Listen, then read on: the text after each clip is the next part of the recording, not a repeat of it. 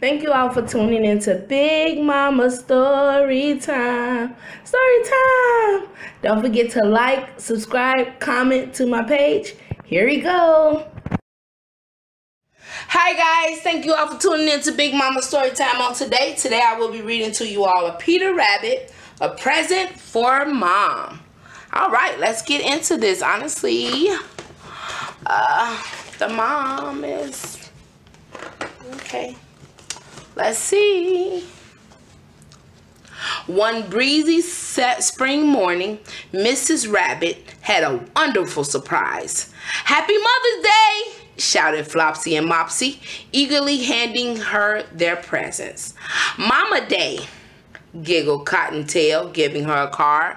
Mother's Day, said Peter under his breath. Oh no, I forgot. Uh-oh, Peter. What am I going to do? Peter asked Benjamin and Lily. Maybe there's an idea in your dad's journal, suggested Benjamin. Great plan. And Peter grabbed me this precious notebook. Look, a recipe for Mom's favorite wild strawberry pie. That's the perfect Mother's Day present. Comes from the heart.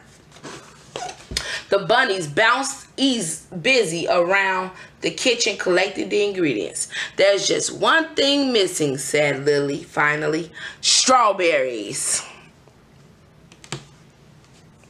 A good rabbit never gives up, said Peter. Look, there's a map here, too. It shows where to find the biggest and juiciest strawberries ever.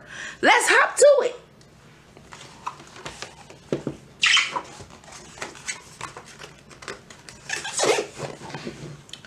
The map in the journal led them to an enormous patch of scrumptious strawberries. Yippee! Shouted Peter and Benjamin, hopping about happily. Hip hip hoo! Shush! Whispered Lily urgently. Don't you recognize where we are? Let's see where y'all at. We're in Mr. Todd's garden, gasped Benjamin, his ears trembling. But I need those strawberries for Mom's pie, said Peter. I say, let's do it, agreed Lily. Quickly, pick as many as you can, said Peter. I'll find something to carry them in. But as Lily and Benjamin stuffed their pockets with juicy strawberries, they heard a sound behind them. Uh-oh, maybe Mr. Todd, y'all.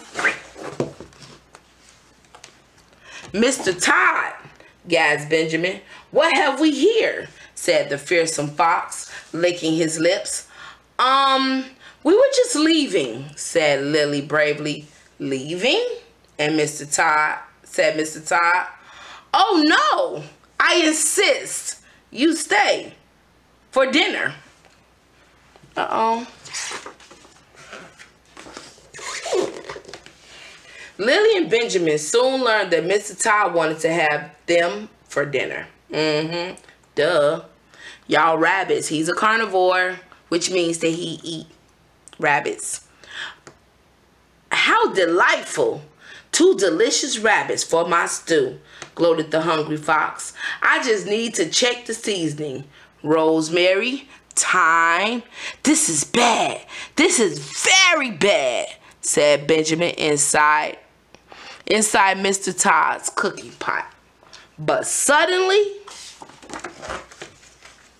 don't forget the pepper, shouted Peter, leaping through the open window and knocking over Mr. Todd's stew seasoning. The startled fox was covered in the tickly pepper cloud. Come on, said Peter, freeing his friends as Mr. Todd sneezed and spluttered. But when they got to the door, it was blocked. Not so fast, snickered Mr. Todd. Rabbit's not off the menu yet. Uh-oh, y'all gotta get past him. Try some berries instead, shouted Lily, reaching into her pocket and throwing a handful of strawberries at Mr. Todd. What? Woo! Hoof! Yelled the flustered fox, slipping on the squishy berries and falling. Crash! into his own cooking pot. The three bunnies hopped past Mr. Todd out of the window and away into the woods.